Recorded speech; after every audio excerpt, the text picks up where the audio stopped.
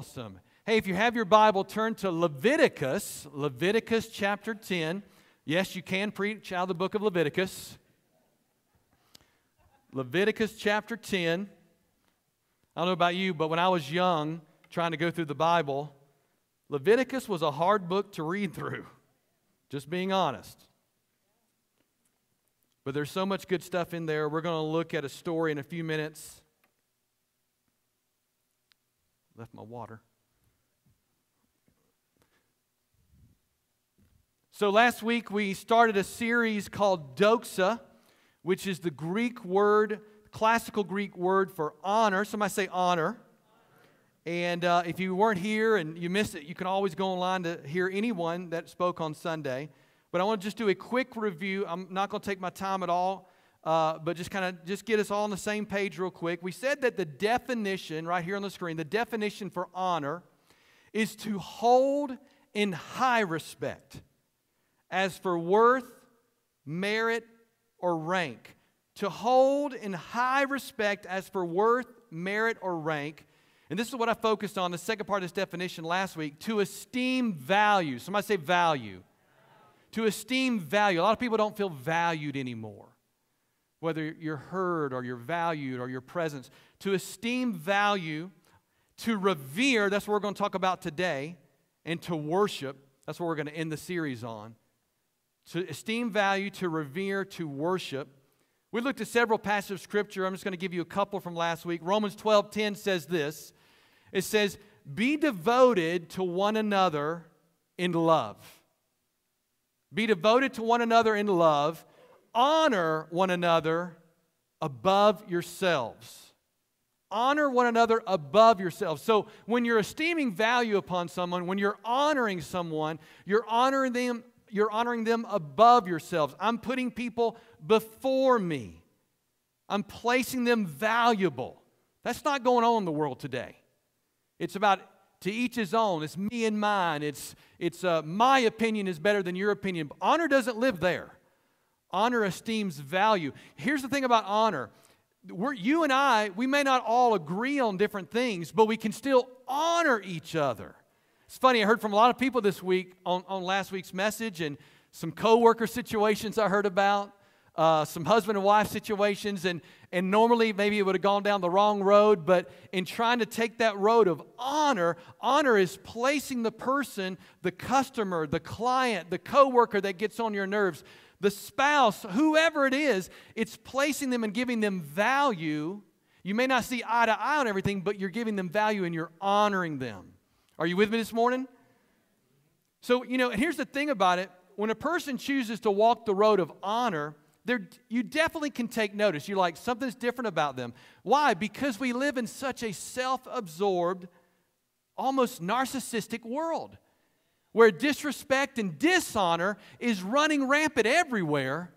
God has called us to be a people of honor.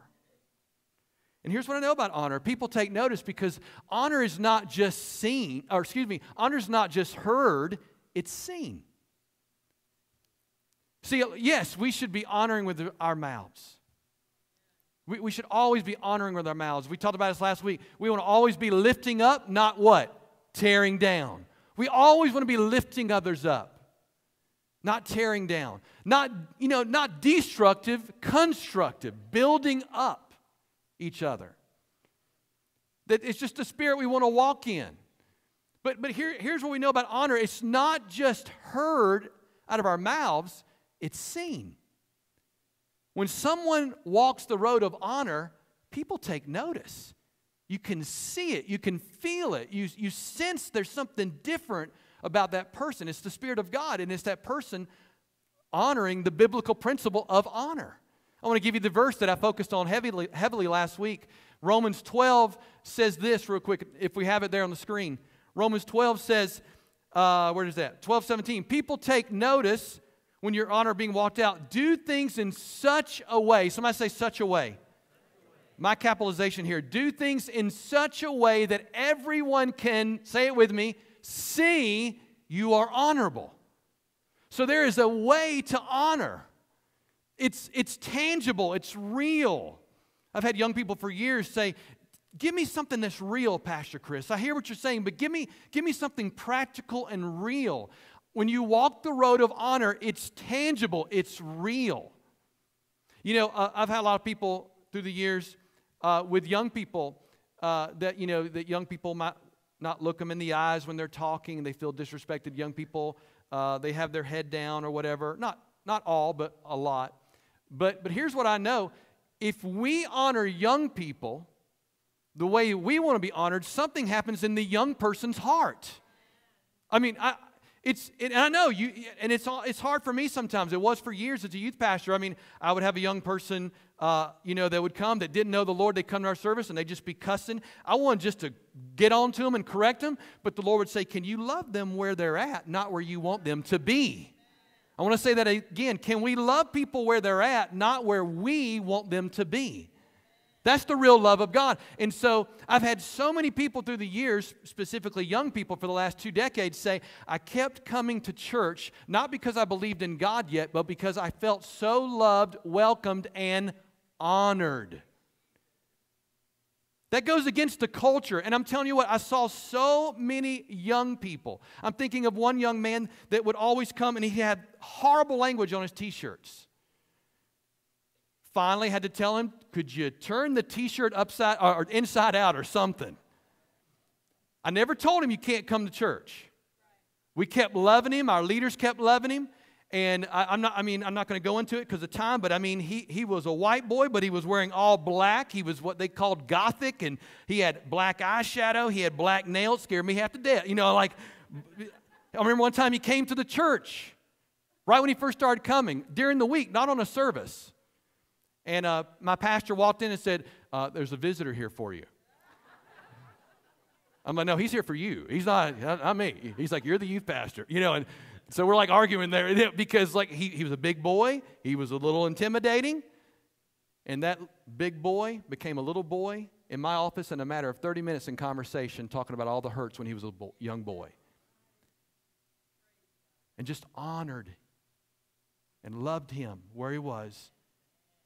And that young man became an incredible leader not only in our student ministry but in our church. God, aren't you glad I'm one of the stories that God turned it all around? Honor works. God came up with it. It's a biblical principle. It works. And by the way, I just want to say this. We need it now more in our nation than ever before. Honor. Do things in such a way. Paul said it like this in 2 Corinthians 8:21. He was talking about the context of carrying money, but I think it's interesting what he said here. We are careful to be honorable before the Lord. Look at this. Honorable before the Lord, but we also want everyone else to see that we are honorable. So you honor the Lord, but we also want man to see that we are honorable. Interesting with the Olympics going on. Don't forget to be praying for Brazil, Rio. I think there's like a week and a half left in the Olympics. I've seen so many amazing interviews. Have you seen them? It's just been incredible. Not just Americans. Let's don't focus just on Americans, but Christians in different nations when they're being interviewed, and they're literally giving praise and glory to God. Can I tell you, the highest honor, that's what I want to talk to you about today, the highest honor always goes to the King and Lord of Lords. Always. That's what we were talking about and singing about earlier. That's why we were just bragging. Many of you in the room just proclaiming who He is to you. The ultimate guest in the room. By the way, if you're a guest with us today, we hope you feel welcome, but you're not the ultimate guest in the room. The ultimate guest is Jesus.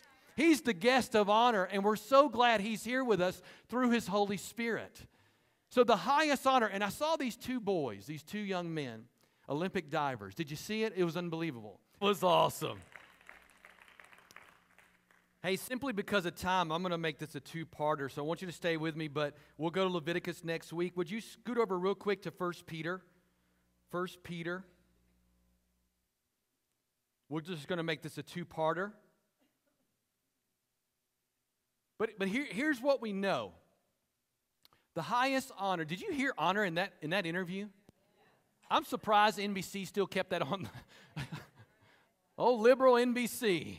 God bless them. You know, but they'll usually cut those conversations. They would always cut Tim Tebow off anytime first thing he would say, when he was in college and even the pros early on, he would always say, before I answer any of your questions, I want to give glory and honor to Jesus Christ. He's the reason that I play. He's the only way I can play. And they would just cut him off. Not just NBC, but other networks too. So I'm just like, hey, I'm glad they even kept it on the line there. But you could hear the honor. Can I tell you what? That was real. That wasn't put on. They didn't have a note card to read. They were honoring each other because they first were honoring their king. Because here's what I just want to talk to you about just for a few minutes this morning, the highest honor. I just want to talk to you about just for a few minutes, the highest honor. Last week we looked at the big subject of honor. Today and next week we're going to dive into this highest honor. The highest honor, the Bible calls it the fear of the Lord. If you're taking notes, I'm going to give you a few things in just a sec here. We have note lines on the back of the bulletin. Holy Spirit, in these few minutes, would you help me speak? Thank you, Lord, for what you've already done in this place. Speak through me in Jesus' name. Amen.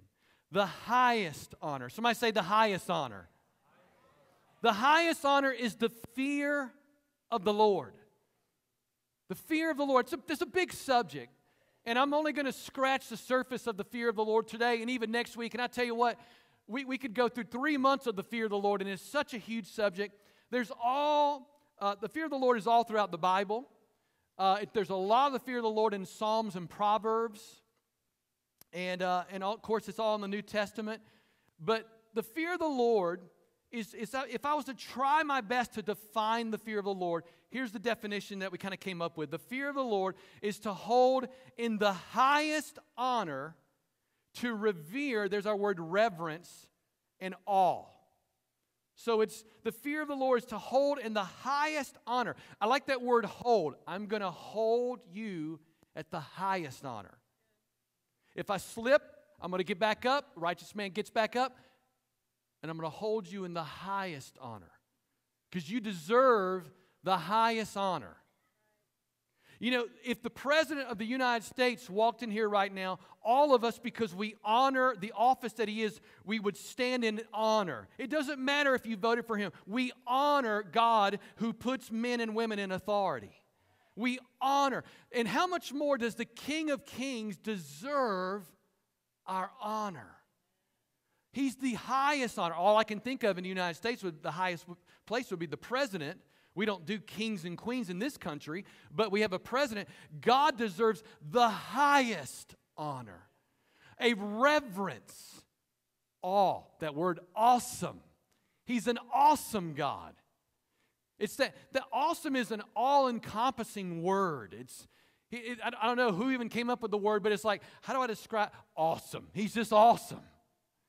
And I said this a couple weeks ago in the Blueprint series. I'm afraid that the church, capital C, has lost its awe of the Lord. It's awe of the Lord. That reverence before the Lord. We were singing about earlier. He's not just a God. He's a holy God. Highest honor. The fear of the Lord. Now, if maybe you're new to the faith, or maybe you're a guest and you don't even know the Lord, let me just get everybody on the same page, because the fear of the Lord, when I heard that as a young person, it actually made me fearful in the wrong way. Because I used to think as a young person, when I heard my good Baptist preachers preaching on the fear of the Lord, I mean, I was like, I want to give my heart to Jesus all over again. You know, like I had this holy fear, but it was a crippling kind of fear. It scared me of God, and that's not what I'm talking about. There's a big difference between the fear of the Lord and a spirit of fear. What does the Bible say? That God has not given us a spirit of fear, but what? Power, love, and a sound mind. I want to key on something. God has not given us a spirit of fear. So that comes from hell. Anyone here struggling with fear? And we all have at times. That comes from hell. We're talking about something completely different. A spirit of fear will cripple you if you allow it, spiritually speaking. You'll be so scared to fear of man, I don't know what to say, fear of failure. I mean, there's such a bunch of fears there. That's not what I'm talking about. That's from hell. I'm talking about a holy, reverent, awe, worshipful reverence before our God. That everything I do and everything I say would be honoring before the Lord and then man. A holy fear. Can I tell you, when I got the call from Brother Don, representing the elders, I had two kinds of fears jump on me real quick. I had a very nervous fear, like, oh my Lord, what am I doing? You know? But then I also had, and I got rid of that one real quick, I had a new holy fear come on me. I'm in Asheville, you're here. This was somewhere around April. And I got the call and asked for me to be the pastor, and I was humbled. I still am. I was honored. But when I got off the phone, I'm rejoicing. I woke my kids up. I was so loud. We were an hour ahead of you guys.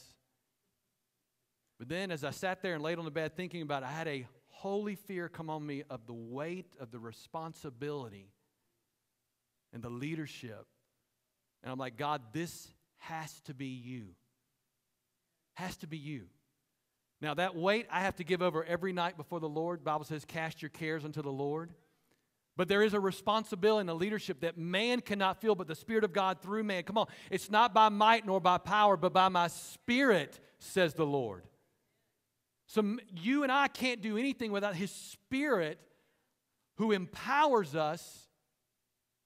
But I remember, like, I felt a weight in a good way. Hear me? I felt a weight in a good way of responsibility here's what I knew. From that moment, I'm going to have to seek the Lord, not out of works, but I'm going to have to seek the Lord differently than I have before. This is a new level. By the way, you need to know this. New levels, new devils. All right? The devils are defeated in Jesus' name. The plans of the enemy are defeated. But you better know, as you climb that ladder with God, it's going to be an arsenal of all kind of stuff. But I'm going to tell you what, greater is Jesus that's in us than he that's in the world. But the fear of the Lord came on me, and I'm like, I've got to seek Him like I've never sought Him before. I'm going to have to fast like I've never fasted before. Oh. Anybody that tells you they love to fast, they're either Moses in the Spirit or they're lying. I just can't. I hate it in my flesh. I should say this. I hate fasting, but here's what I know. God does so much in my heart when I fast. So, and we're actually going to have a called church fast in the month of September, joining thousands of churches as we're getting ready for the elections in our nation. Thousands of churches are coming together in the month of August and September across our nation to pray and fast for 21 days. My spirit is so excited, my flesh is like, oh, Lord, no coffee for 21 days. I'm going to be like Leah, just like 9 kids, 9 people. But here's what I know. The fear of the Lord is holding God in the highest place that He's already at. Let me tell you what, if we don't hold Him there, He's still already there. He's there. The angels right now, this is going to drive my cameraman crazy. The angels right now are going around the throne, constantly saying what? Holy, holy, holy is the Lord God Almighty. We were just singing it. He's got the praises and the honor going nonstop. The saints who've gone before us are up there worshiping Him. He's looking for us down here on earth to choose to give Him the highest honor and then honor man right behind that. Honor. Look here before we close in 1 Peter chapter 1. 1 Peter chapter 1. We're going to start at verse 14. Are you there? Okay, verse 14. So you must live as God's obedient children. It's Peter talking to the church, talking to us today. I find this interesting, these words right here. So you must live as God's obedient children. Don't slip back. Don't slip back into your old ways of living to satisfy your own desires. You didn't know any better then, but now. Somebody say, but now. Aren't you glad for those but now moments in your life? You were going one way but God showed up. But God. But now you must be holy in everything you do, just as God who chose you is holy. For the Scriptures say, you must be holy because I am holy. Last verse. And remember that the Heavenly Father to whom you pray has no favorites. Some of them are like, darn. Remember that the Heavenly Father to whom you pray has no favorites. He will judge or reward you. Somebody say me. Me. He will judge or reward me according to what I do. Notice it doesn't say, it's what I do. There's action there. Other scriptures, it talks about what we will say will be judged. That verse scares me. I can't remember where it's at. Brother John probably remember. Every idle word, every careless word that comes out of our mouth will be judged. That's what the scriptures say. But look what he's saying right here. He doesn't say what we say, what we do. Action. So you must live action. So you must live, and look what it says here. Say it with me. Reverent fear of Him. I love this. During your time here as temporary residents. I love Omaha, but Omaha is not my eternal home. The Bible calls this in a way aliens, strangers almost. We're here for, man, what is this like? Here today, God. But while we're here, may we live in such a way that when people see us, they see Jesus and feel Jesus through us, through the principle that we're talking about today, honor. Look back, if you would, at verse 14. These three words here, and I don't have time to dive into it. It's so huge, but it grabbed me, especially on Friday and Saturday. So you must live as God's obedient children. Don't slip back. Don't slip back. Anybody ever slipped and fall before? It is embarrassing. It's embarrassing when you're by yourself because you know the angels are probably laughing. It's embarrassing when you're a crowd of people. You could be walking. There's nothing up here at all to make you trip. Have you ever done it? Come on, we all have. And somehow your foot grabs, I don't know, a carpet fiber that you can't see. And you're just like, you're talking to people, hey, whoop. And if you're, elegant enough, or, you can kind of catch yourself. Oh, I meant to do that, but he's saying here, don't slip back into the old. We can't go back to the old. God is the God of new. Thank God for what He's done, but He's not talking so much about the good things. He's saying don't slip back in your old nature, the old thinking of putting me first, or this is my way, or whatever, all those, whatever those things are that are the old for you or the old for me. He says don't slip back. I have a pair of shoes that I don't know why we have stairs. There's this one pair of shoes that I wear that every time on the carpet I almost lose it, And now I don't even put them on until I get downstairs because of several times of just slipping on the one carpet.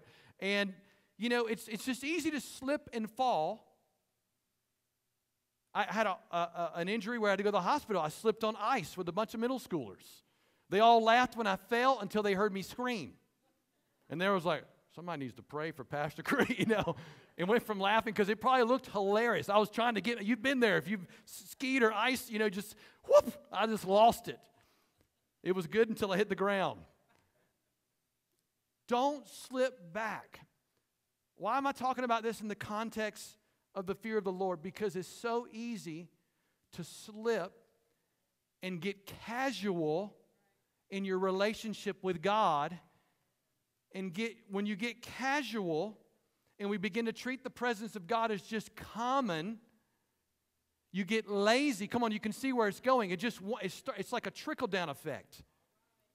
Now look, I like to look sharp. I just want you to know if I look sharp, it's because of my wife right there. All right? I'll walk out of the closet. Honey, how's this look? She'll just be like, no. Okay, I'm going back in. So if I look sharp, it's because of her. I honor her right now in that. But here's what I know. If you know me at all, or you come to my house to hang out, I'm going to be wearing T-shirt and shorts and some flip-flops. That's at the house. Why would I be wearing a sports coat at my house watching a football game? That's just weird. I'm going to get comfortable. I'm going to get casual. Anybody in the house with me on this? Come on. All right. But if I'm going to come to church, not that I have to, but somebody asked me the other day, or somebody asked you to wear a sports coat? No, I just kind of like to wear one sometimes, and I like to dress up. And I remember someone told me when I first came in the guest book, like, you're the first person to ever wear a sport coat and jeans on that stage and preach. I said, new, yeah, but anyway, and I hope you don't take offense to all that. But you know what I'm talking about? Like, there's something about dressing casual. I like a casual dinner. I like to go see just a casual night and walk around, the mall and go see it. Just casual kind of. You don't have to have all major plans. But then I also, come on, gentlemen, you better know this. You better have a special night for your special lady, and you better not tell her we're just going to go casual tonight. If all week you told her, I'm taking you out, I'm going to treat you like a queen, and then she's like, where are we going? I don't know, it's going to be real casual. That's going to be a bad night for you. So, casual, we cannot treat God in His awesome, glorious presence casually. I want to say this. I am so thankful to be in a church, not that we're better than anybody else, that our worship leader and the worship team and the way it is on a Sunday morning, that we don't just go through the song list, 1, 2, 3, sit down. Now listen, we don't want to get prideful about that because we're not worshiping those moments, we're worshiping Him. We don't ever want to be like, yeah, we're the church that no, we don't get caught up in that. But I'm just so thankful that we honor Him so much that our worship leader, Pastor Andrew, will take us through with the worship team, the songs, and he's trying to hear the Lord. I'm trying to hear the Lord. And the gifts are flowing. Sometimes there's a word. Sometimes there's a tongue. There's an interpretation. And we're all, come on, here, let's put it this way. We're all just students of the presence of God. Because nobody in the room knows everything. We're just trying to, God, what are you saying? Because we want to honor you in this moment. Now, there's things that should be said, and there's things that shouldn't be said. And all of us have to hear the Lord on that. It needs to go with the flow. It needs to honor Him. Sometimes it's just like, I just need to say this to someone else. And sometimes it needs to be said because it's being said from the Spirit of God straight out to the heart of God for His people. Are you with me? But we do it in the big umbrella of honor and the fear of the Lord. Here's what I would leave you with today. Are we getting, as I've been challenging myself all week studying, am I getting too casual? Hear me on this, church. Closing thoughts. Christ did not die for us to have great attendance on Sunday. Attendance on Sunday is great and important. You can't make everything, of course. My attendance on Sunday, take Pastor away from me. The priority of God's house for me and mine is because I love Him. I don't do it out of works. I love being with His people. I love being in His house. I love the church, capital C. I love this church. But I love it all and I do it all because I love and honor Him first. This on earth comes out of my relationship with Him. Can I tell you what? Everything starts vertical and then it flows horizontally. I have a fear of the Lord that I want my children and my grandchildren, if the Lord tarries, to love His house. To love His presence. That fear of the Lord, like, God, please. We want you and nothing but you. And it's just so easy. Hear me, through time, you check into church on Sunday. I was there. And we become casual. And when you get casual, if you don't, we'll look at a story next week where 2 young men got too casual with God. But today, I just leave it with you. It's just so easy to get casual with Him. But it leads to things of laziness and dishonor. And before you know it, hear me on this, you get caught in religion. Christ didn't die for religion. He died for relationship. But religion, you know what religion is? Someone said this a long time ago. Religion's just going through the motions. I was at church. Oh, this is what you do. You lift your hands. You say the right things. I'm doing great, brother. You talk the talk. And it's out of religious duty. Even some people, doesn't matter how old you are, they read the Bible, and they read the Bible out of homework. I just got to read the Bible. It's more like a homework mode than it is, I got to be in His Word because I want to hear from Him today. And even if I don't feel like I get anything, I thank you, Lord, that your Word is so powerful that it cannot return void. But I have a fear of the Lord that if I get away from His Word, I'm going to slip back and fall. Peter said, don't slip back into the old. But he said, how they live as temporary residents with a reverent fear before the Lord. Let's pray. Father, we are so thankful for your glorious presence. And I ask you now, God, in Jesus' name, forgive us as a people of making you small. I'm praying today, Lord, for people in this room that where we have made you small, that we would begin to supersize you again in our mind and our heart. Where we have grown cold or casual. Lord Jesus, that we would begin to seek you like we've never sought you before. Father, where we've grown lazy, maybe in our time of the Word or just getting up and seeking you. I feel like right now the Spirit of God has been telling some of you to seek Him, just like I told you my story, to seek Him like you've never sought Him before. And no condemnation if you've been missing it. It's no condemnation in the Lord. But start today by seeking Him. Start today doing that new thing. Whether it's getting up early or staying up just a little later just to fall asleep reading the Word. Whatever it is, you know what God's talking to you about. But to begin to seek Him. So, Father, we come to you now and we just want to say it as your sons and daughters. You deserve the highest honor. We love you, God. We love you, Jesus.